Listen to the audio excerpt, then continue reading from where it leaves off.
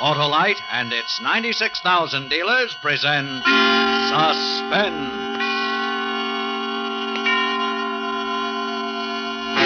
Tonight, Autolite brings you a story of treachery and greed. A story we call Murder in G-Flat, starring Mr. Jack Benny.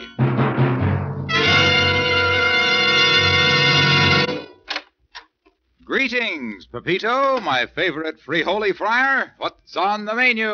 The special, Senor Wilcox, is Autolite Stay Full Battery. You mean you're serving the battery that needs water only 3 times a year in normal car use? See. What is better for quick, dependable starts, huh? Nothing's better than an Autolite Stay Full, that frisky friend of car owners from coast to coast. But You don't want one, Senor? everybody wants an Autolite Stay Full. The buxom battery with fiberglass retaining mats protecting every positive plate to prevent shedding and flaking, and to keep the Autolite Stay Full battery power-packed for paramount performance. See. How you want it, Senor? Why, it's perfect just as it is, Pepito, and built to give longer life, as proved by tests conducted according to accepted life cycle standards. So, friends, have your neighborhood Autolite battery dealer serve your car an Autolite Stay Full battery. The battery that needs water only 3 times a year in normal car use. See. And remember, You're always right with Autolite.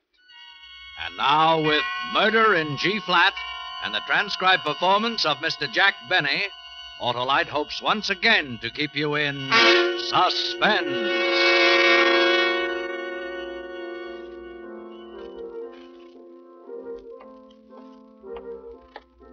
Oh, Lieutenant, in here, sir, in the rec hall. What's he doing in the rec hall? Well, he thought he'd tune the piano while I was waiting, Lieutenant. Sunday night. Why couldn't you guys pick a better night than Sunday night? My one day off, and I have to come down here. Sorry we had to call you, Joe. This is the guy, huh? Yeah. Hey, you. That's it. C flat. If I had my wrench. This is the lieutenant. Oh, I'm sorry, Lieutenant. Name? My name is Remington. Hercules Remington.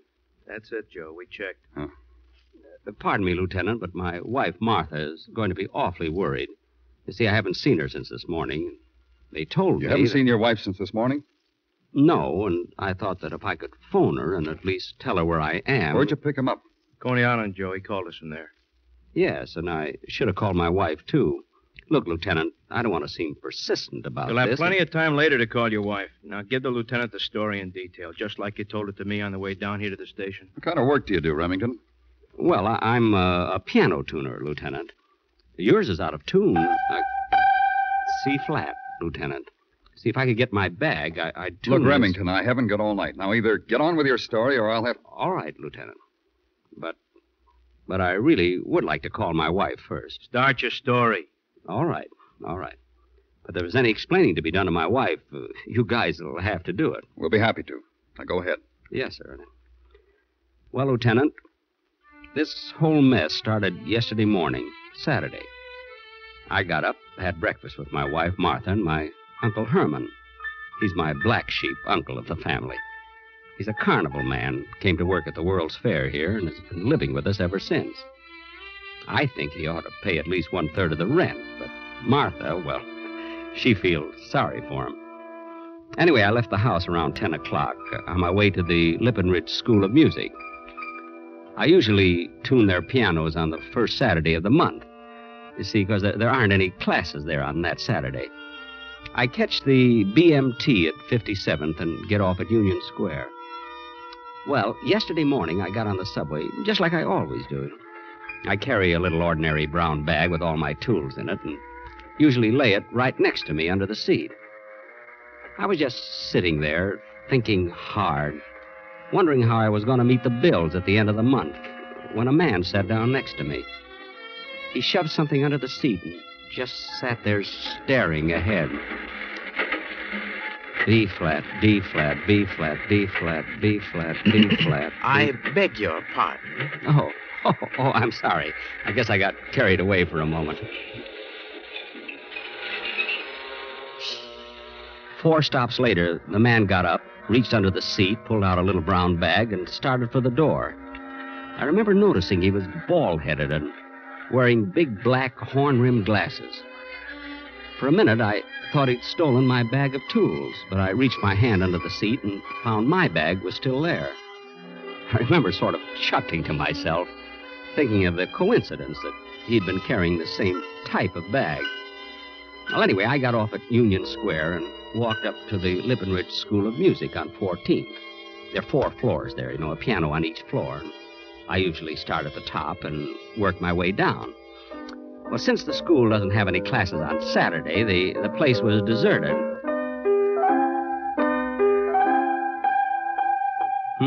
That one's sour. Yeah, D flat. Well, I'll soon have that in shape.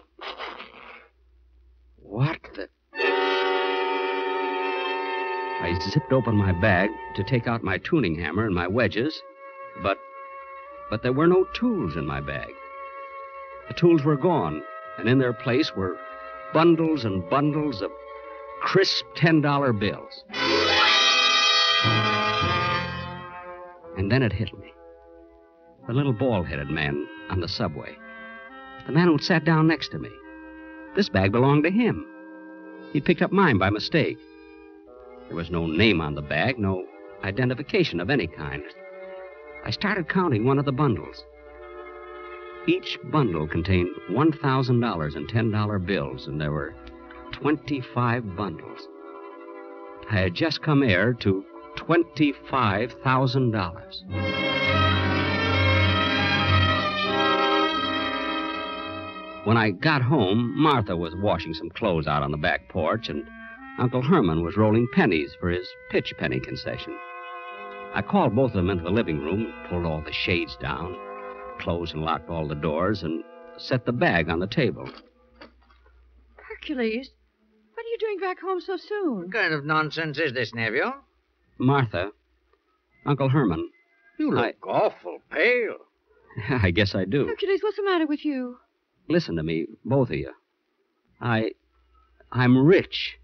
Oh, for heaven's sakes, Hercules, act your age. I'm not lying to you. Look, I gotta get out. You must be sick. Look, will both of you be quiet for just a minute? Sounds like he's drunk. Are you sick, Hercules? Look, I'm not sick and I'm not drunk. I've got it right here. You've got what?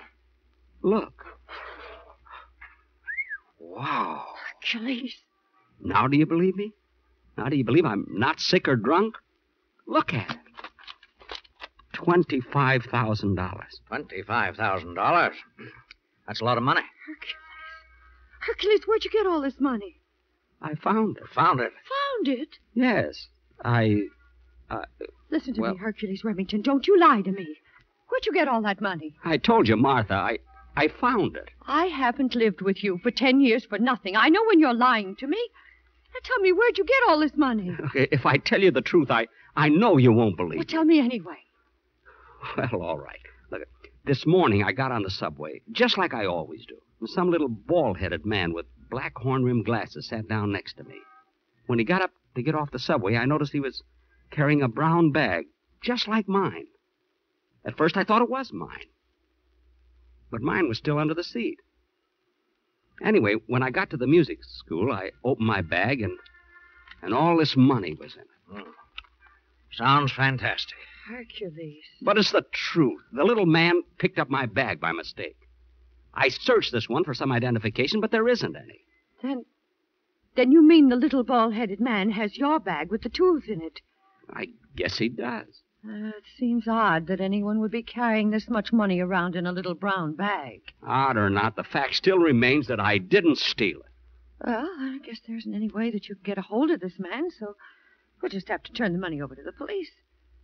The police?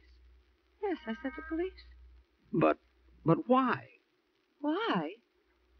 Good heavens, Hercules, you don't expect to keep this money. Why not? But it isn't ours. Why? Why isn't it ours? I found it. I didn't steal it, Martha. Hercules. Martha, don't you see? Maybe this is fate. Maybe we were meant to have this money. Maybe if You're crazy. You're out of your head. You're talking like a madman, and I won't have it. But, But Martha... you didn't come by this money honestly. It isn't legally yours. Now, wait a minute, Martha. Maybe Hercules is Now, a you little stay less- out of this, Uncle Herman. Hercules, you're going to take this money to the police. No. No, I'm not. I'm not going to take this to the police or anyone else. Do you understand me? I'm not going to take this money to the police. Hercules, I don't understand you at all. But mark my words, you'll pay for this. Well, Don't pay no attention to her, nephew. but why does she have to be that way? Why can't she understand me just this once? Why can't she see my side of it? I didn't steal this money, No, you didn't, nephew. and I'm going to keep it. Sure you are, nephew. Sure you are. You're going to keep it. You bet I am.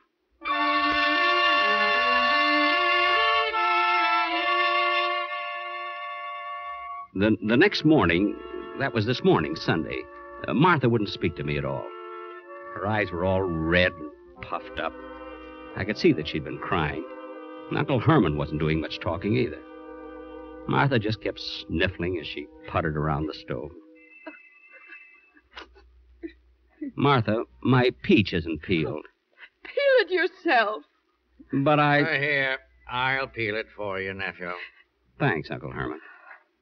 Martha, please, won't Don't you you try... talk to me. Now, don't be too hard on him, Martha. After all, a man's got a I right. told you once, Uncle Herman, you stay out of this. It's none of your business. Sorry. She's plenty mad.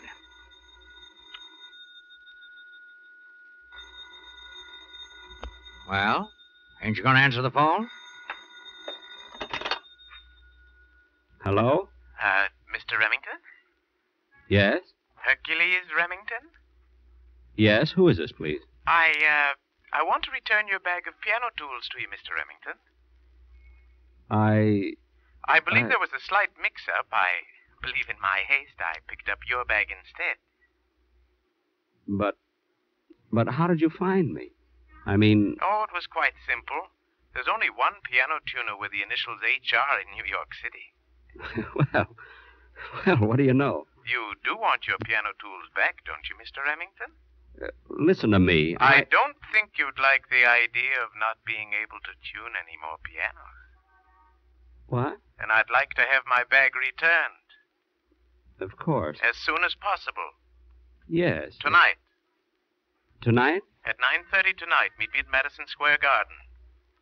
Madison Square Garden? At 9:30 at the 49th Street entrance. The door on the far end will be left slightly open. And, please be prompt, Mr. Remington, with my brown bag. You see, it will displease my business partner considerably if he finds I've lost the bag. No, all right. The 49th Street entrance, the door on the far end. Hercules, what's wrong? Well, you're as white as a ghost. I am? You sure are. I guess I should be.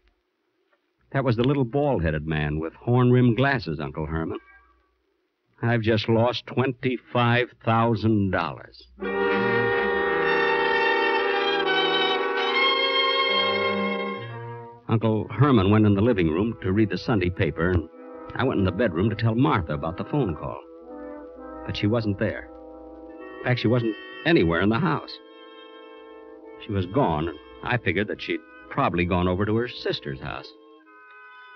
I was so nervous the rest of the afternoon I couldn't eat a thing. I left the house for Madison Square Garden about 9 o'clock. From riches to rags in about 24 hours. And I was back riding the subway. I walked up 8th Avenue to the garden. I turned and walked up 49th Street to the entrance and stopped. Sure enough, one of the doors on the far end was open a little, just as the little man had told me it would be. I slipped in through the open door. It was pitch black. I couldn't see a thing. Hello? Hello? Anybody here? Hello? Is there anyone here? What the? I stumbled over something and almost fell. I struck a match and looked down at a body. The body of the little man in horn-rimmed glasses. His head was all covered with blood. I started to blow out the match, and then something caught my eye. Lying next to his body was my brown bag with the initials HR. And next to the bag, covered with blood, was my tuning hammer.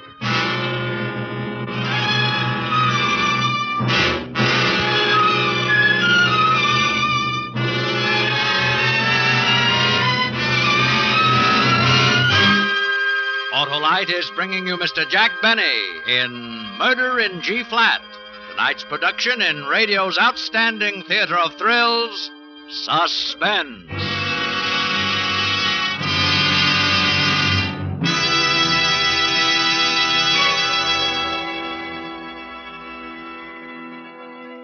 Senor Wilcox, why does the Autolite Stay Full battery need water like Pepito needs a hole in the head?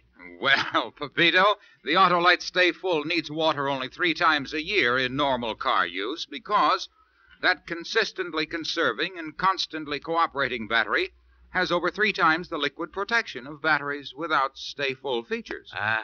And why is the Autolite Stay Full strong as a bull, senor? Because of the fiberglass retaining mats protecting every positive plate. They prevent shedding and flaking and keep the power-producing materials in place.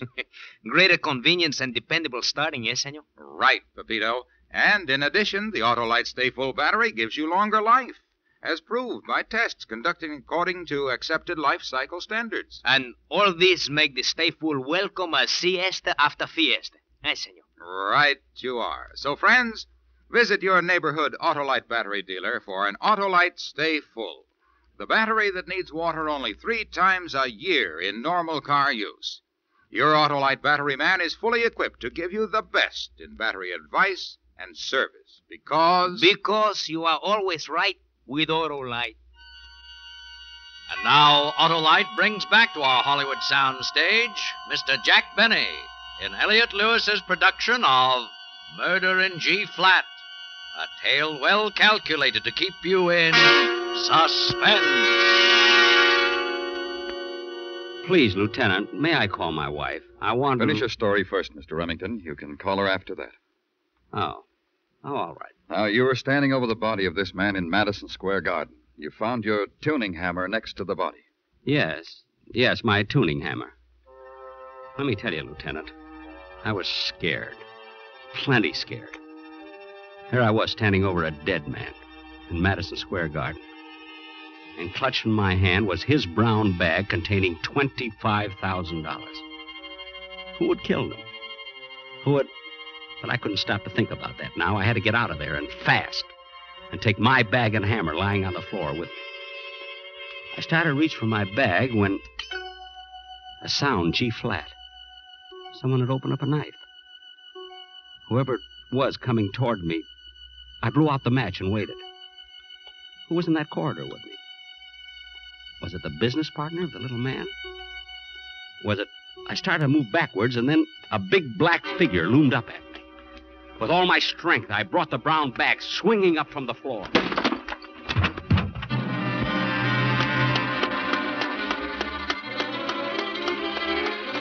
I ran until I thought my legs would drop. My mind was all fogged up now. I couldn't think straight. Who was the guy who just tried to kill me? One thing I knew for sure, I had to get rid of this money until I could think things out. But where? Where could I get rid of it? I neared the corner of 59th and 8th Avenue and then saw it. A bus terminal. Why not? A public locker in the bus station. I opened the door and walked in. Scranton, Pittsburgh, and Philadelphia leaving in 10 minutes? Yes, ma'am, in about 20 minutes. Excuse me, mister. I'd like to have a key for a locker. Just a second. G sharp. What'd you say? Oh, nothing. What do you know? Haven't got an empty one right now. Have to wait a little while. You mean out of all of these hundreds of lockers, you haven't got one empty? Well, I'm sorry, mister, but you can see for yourself. A lot of servicemen in town over the weekend. Well, how long will it be? 10, 15 minutes, maybe a couple hours. Okay, I'll wait. I'll sit over there. I bought a paper at the newsstand and sat down on one of the benches. I didn't even know what I was reading. I just kept... And then I saw it. On page 2. A complete account of a robbery that had occurred on Friday night at one of the downtown post offices. 2 bandits had escaped with $25,000 in $10 bills. This was it. It must have been. But would the police believe a story like that? Of course they wouldn't. I had the money, and it was my tuning hammer there, lying next to the body in the garden. I got out of that bus terminal in a hurry and walked up 8th Avenue. Where could I go? The only place I could think of was Coney Island. Coney Island and Uncle Herman and his pitch penny concession. It was late, and the island amusement park was almost deserted. It was cold and close to 11. Uncle Herman was leaning against the side of his concession as I walked up. Why, nephew, what are you doing out this way? Uncle Herman, quick, let's go in back. All right. There ain't no customers anyway. Yeah. Oh, what happened, Hercules? Did you give the money back to the man? I went to meet him at the garden, just like he told me. But when I got there and I found him, he was dead. Dead? He'd been beat over the head with my tuning hammer. Why, Hercules. I was just about to grab my hammer and bag and get out of there when someone made a lunge at me in the dark. But I got away. I went to a bus terminal to put the money in a locker. I had to wait. And then I read that the money is stolen post office money. Oh, you got yourself in a mess, nephew. I'm frantic. I don't know what to do. That's why I came here. Well, I'm glad you did, nephew. Glad you did. But what am I going to do? The best thing would be to go back and get that hammer and bag. Leave the money here. I'll hide it for you. But maybe I ought to go to the police. You can't go to the police with that story. They'd never believe you, Hercules. I know. Bring your bag and come with me, nephew. I got a hiding place for that money that no one will ever find. Uncle Herman locked his place up, and then he led me over to the fun house. It was closed now, and the place was all dark. But Uncle Herman had a key. He led me up some stairs to a high ramp that people climb on, to slide down the big chute. He stopped at one of them. Here, nephew. Right under this top chute, we'll just pry one of the boards loose a little and slip the bag with the money underneath. No one in the world will ever look for it. There we are. Now, give me the bag, nephew. Here you are, Uncle Herman. Are you sure that no one will find it here? Absolutely, nephew. You and I are the only ones who know where it is. Well, there's nothing to be afraid of. Now, hand me the bag. Here you are. That's it. Now, let's just check to make sure that... What's the matter, Uncle Herman? Where's the money, nephew? The money? What are you talking about? It's in the... Is this what you call money? Why, this bag's got nothing in it but bundles of torn newspaper. I don't understand. Hercules, dear nephew, what did you do with the money? I don't know. It was in there. You saw it yourself when I brought it home. This a scheme of yours, Hercules? Scheme? Trying to cheat on your dear old uncle, aren't you, Hercules? Uncle Herman, what are you talking about? Where's the money, Hercules? G-flat. That knife. G-flat. This ain't no time to play games with your Uncle Herman, Hercules. Uncle Herman, where were you tonight? What's that, Hercules? G-flat. Your knife. It's G-flat. Looks like this thing has got you going, Hercules. It was you in the garden, wasn't it, Uncle Herman? You killed him. Let's not waste any more time, nephew. Now tell me where that money is. I don't know. Stop lying to your dear uncle, Hercules. I'm not lying. I usually use this knife to scale fish. The smell of fish is stronger than the smell of blood. But I tell you, I don't know where that money is. You're lying to me. You came down here just to throw me off, didn't you? Make me think you lost the money. Uncle Herman, stay away from me. All right, Hercules. So you won't tell your dear uncle. He rushed at me with the knife. I stepped back, tripped over the board he had pried loose, and fell down. But Uncle Herman...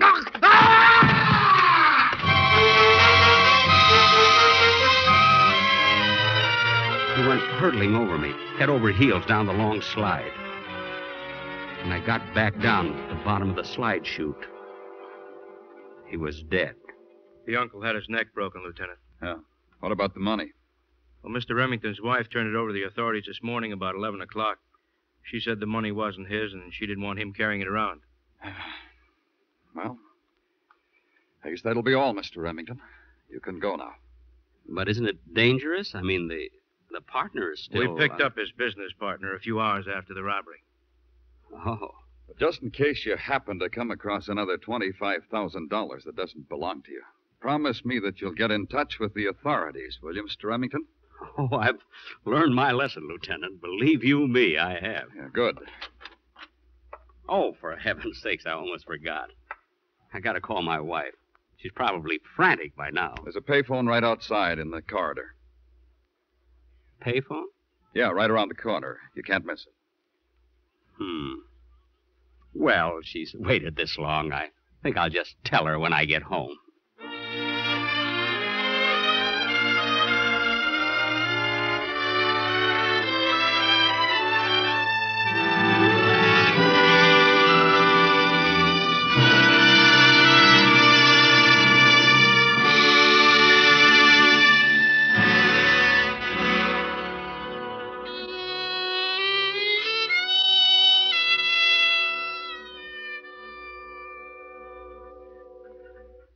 Suspense. Presented by Autolite. Tonight's star, Mr. Jack Benny. Ah, fine meal, Pepito. So long. Hey, no dessert, Senor Wilcox? I never desert, Pepito. I'm always faithful to those 400 fine products for cars, trucks, tractors, planes, and boats made by Autolite in 28 plants from coast to coast. These include complete ignition systems used as original factory equipment on many leading makes of our finest cars. Generators, coils, distributors, electric windshield wipers, voltage regulators, wire and cable, starting motors, and many more. And they're all engineered to fit together perfectly, work together perfectly, because they're all part of the Autolite team. So, friends, don't accept electrical parts supposed to be as good. Ask for and insist on Autolite original factory parts at your neighborhood service station, car dealer, garage, or repair shop. Remember, you're always right with Autolite.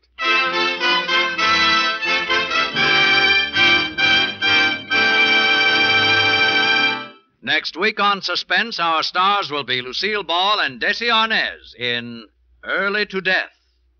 And in weeks to come, you will hear such famous stars as James Stewart, Ann Baxter, and Rosalind Russell, all on Suspense.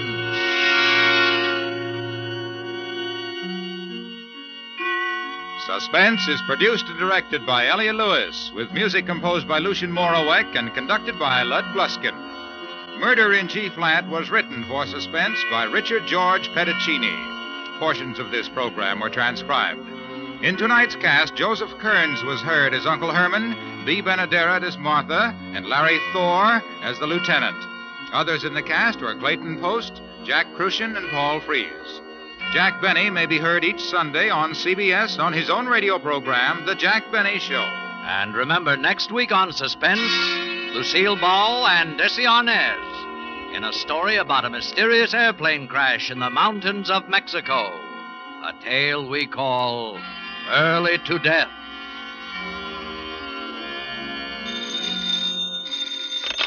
You can buy Autolite Stay-Full batteries, Autolite resistor type or standard type spark plugs, Autolite electrical parts at your neighborhood Autolite dealers.